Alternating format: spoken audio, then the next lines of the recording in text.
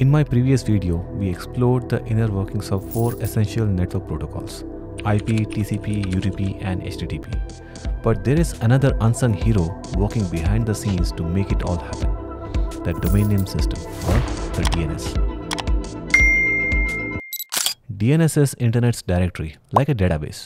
It translates human-readable domain names such as www.youtube.com to a machine-readable IP address. DNS can be quite confusing because there are various types of DNS servers within the DNS hierarchy, each serving a unique function. We know every device on the internet has a unique IP address that looks something like this. But who wants to remember a string of numbers every time they want to visit a website? That's where domain names come in. They are human-friendly names for websites like youtube.com. So when you type a domain name into your browser, the DNS server figures out the corresponding IP address and directs your request to the right server. DNS server sits between you and the YouTube server.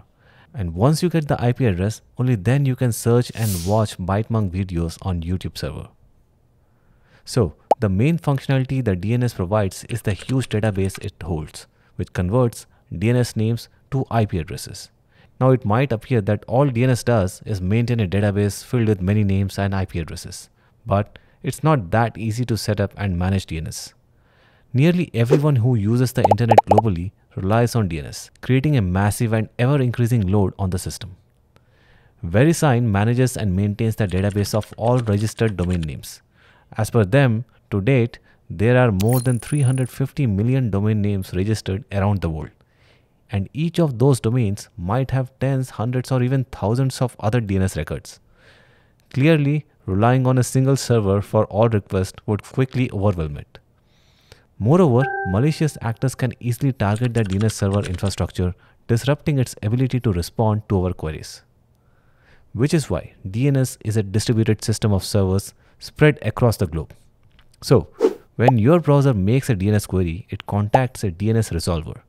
This resolver can be provided by your ISP or internet service provider, or by a popular DNS provider such as Cloudflare or Google. If the DNS resolver does not have the answer on its cache, it finds the right authoritative name server and asks it. The authoritative name server is the one that holds the answer. The interesting part of the DNS system lies in how the resolver locates the authoritative name server. Essentially, there are 3 main levels of DNS servers: root name servers, top-level domain or TLD name servers, and authoritative name servers. Now, name servers are specific type of servers with a specific job. In this case, resolving domain names into IP addresses. They aren't designed to host websites, store files, or run applications like other servers might. The term name server helps to clarify this distinct role within the DNS system. There are 13 root name servers globally, and they form the foundation of the DNS hierarchy. Anytime you do a DNS query, you will get routed to the one that is closest to your location. Root name servers store the IP addresses of the TLD name servers. And TLD name servers store the IP addresses of the authoritative name servers for all the domains under them. Authoritative name servers are the final source of truth for DNS records related to a specific domain.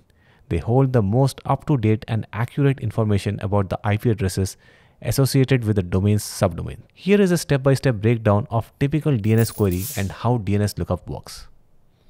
You type a domain name youtube.com into your browser. The browser checks its cache for the IP address.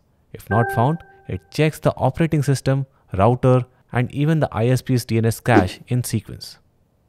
If the ISP's DNS server don't have the IP address, they query the root DNS servers. The root name servers direct the query to the top-level domain name servers, for example, .com. TLD name servers are responsible for the top-level domains like .com, .org, etc. And they direct the query to the authoritative DNS servers for the domain. Authoritative servers are the final source of truth for a particular domain. They return the IP address for that domain. And finally, the browser receives the IP address and connects to YouTube server for you to watch this video.